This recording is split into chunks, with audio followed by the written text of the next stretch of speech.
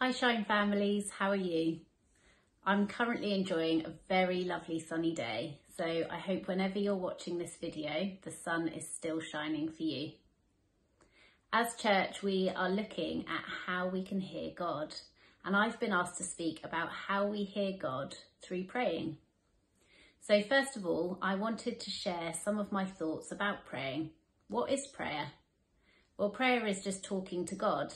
It's a conversation with God, which means we can expect to hear God say something back to us. The Bible says lots of really cool things about praying, but there are 3 verses that really stand out to me. The first is in Philippians chapter 4. It says, "Don't worry about anything. Instead, pray about everything. Tell God what you need and thank him for what he has done." The second verse is in Ephesians chapter 6 verses 18. It says, "Pray in the Spirit at all times and on every occasion." And the third verse is in 1 Thessalonians chapter 5.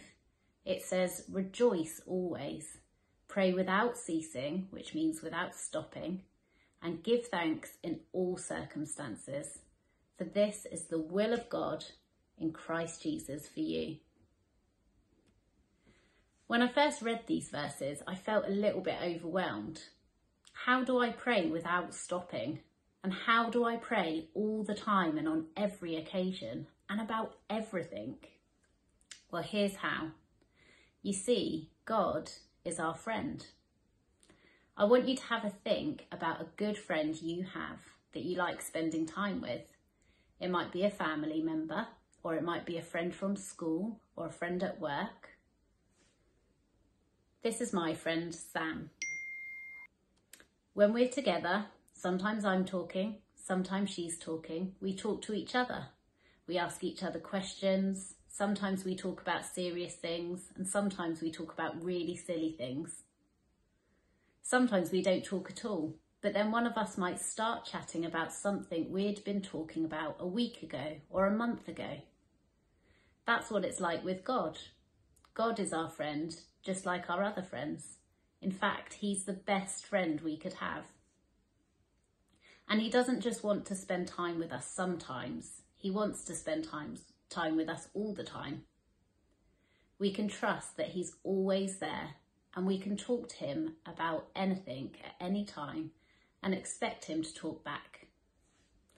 And have you ever been spending time with a friend and you haven't said anything, but they can just sense that maybe you're a bit worried about something or sad about something?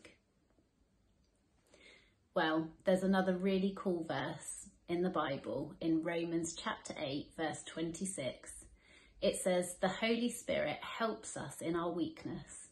For example, we don't know what God wants us to pray for, but the Holy Spirit prays for us with groanings that can't be expressed in words. Just like a friend might pick up that we're not feeling okay, the Holy Spirit does this also. We might feel sad or worried about something and not know how to talk to God about it, but the Holy Spirit knows.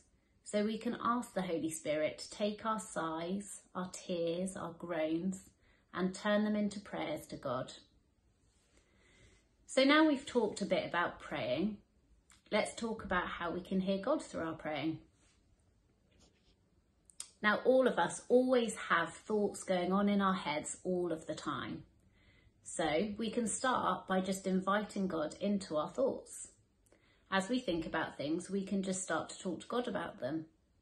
I often ask God questions or say things like, "I just don't know what to do about this." And then I stop talking to see if God says anything. It's usually the first thought that pops into my head, and that will be God saying something back. I'll give you an example of this. Before I started recording this video, I felt a bit worried about what I was saying.